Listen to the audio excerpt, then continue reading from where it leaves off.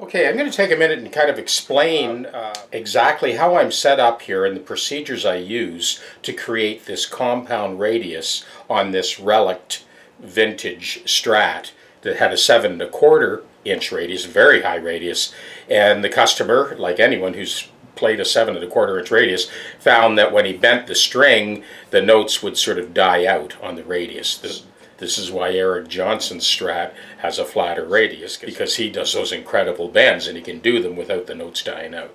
These are the blocks that I use to create that radius, the sanding blocks, and you'll notice that they're much thinner than the fingerboard, as they should be. The reason being is the outside of the fingerboard radius, that outside edge was not even touched. So those narrow blocks allow me to take the center of the radius down, which is what we wanted. Right at the top end, it is precisely 9½. And then it gradually gets a little steeper towards that first fret. But even that was taken down. So this is a compound radius, so we're taking down that center and making our way towards that outside edge. Now the other thing I wanted to point out was the Inca depth gauge that I use.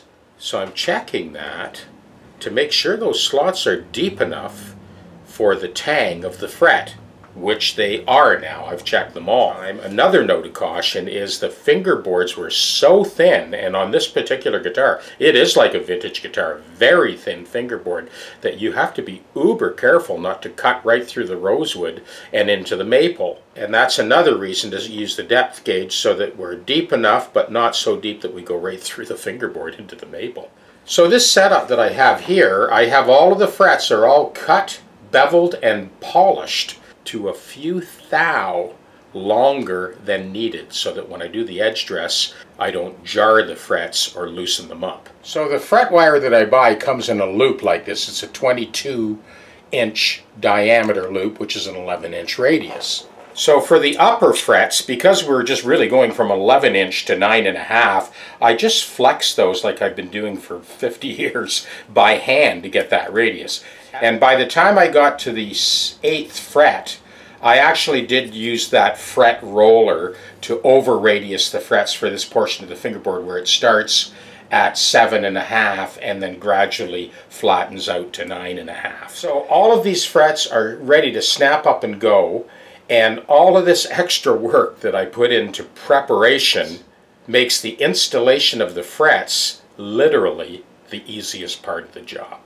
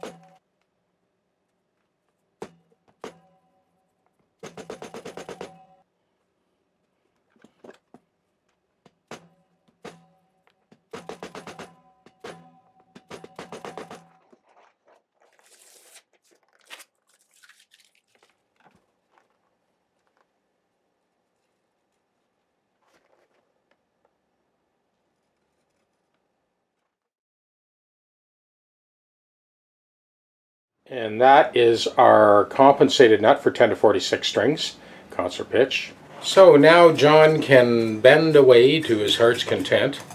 I use this just to get any traces of wax out of the way there. I will bring this in and you can hear it. And John can now do all those super high bends all the way up the neck actually. Starts about a 7.5 inch radius now and then flattens out to 9.5 at the top. So we'll do our little tuning check and then bring this into the studio, plug it in and let's hear it. This guitar has a lot of sympathetic resonance from the other strings. It's quite lively. So I have put that low density foam to mute the other 5 strings as I do the tuning check on each individual string.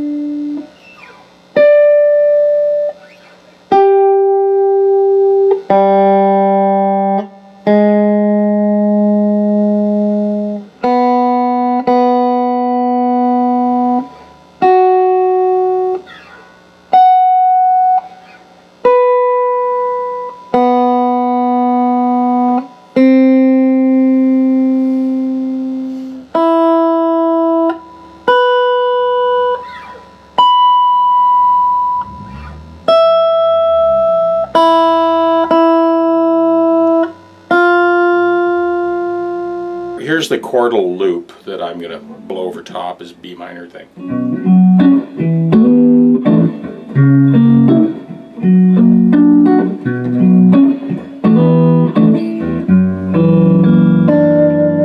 So we'll let this play.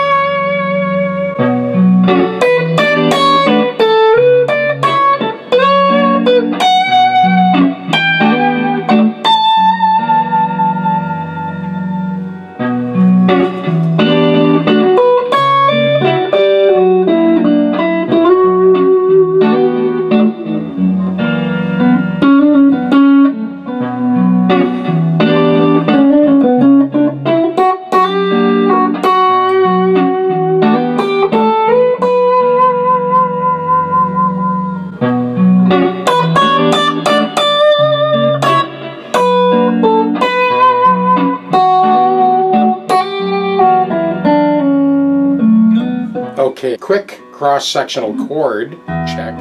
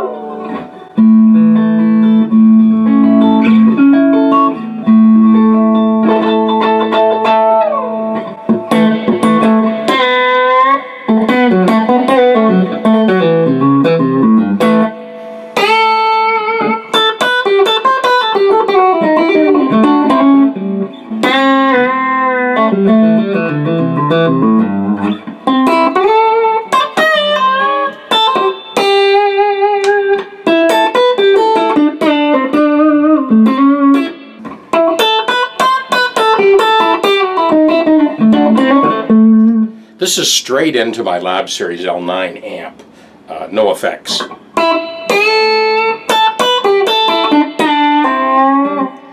That's middle position, neck position.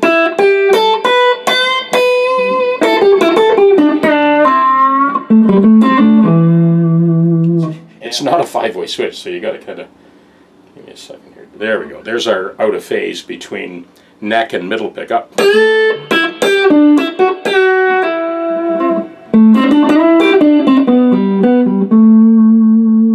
Middle pickup.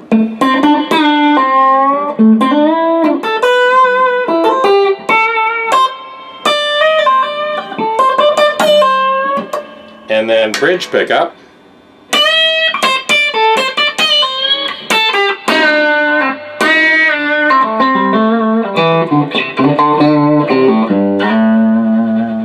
Here's the out of phase between bridge and middle.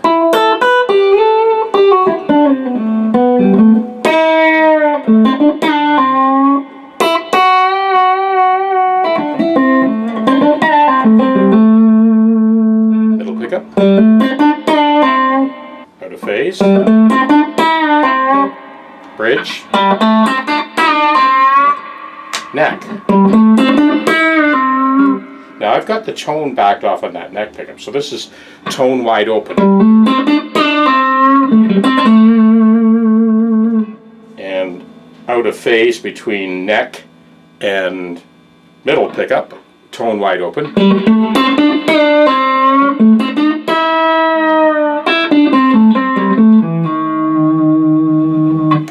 and middle pickup.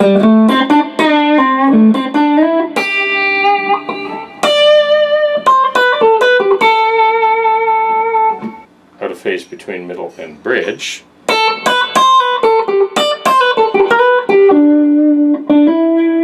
And straight bridge.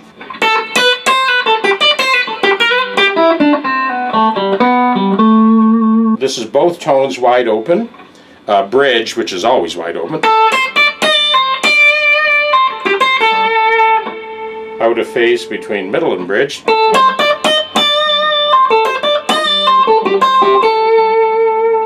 Middle pickup.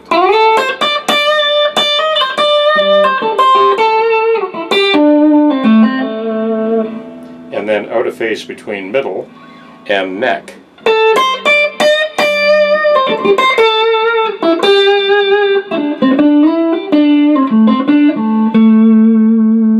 And then straight neck.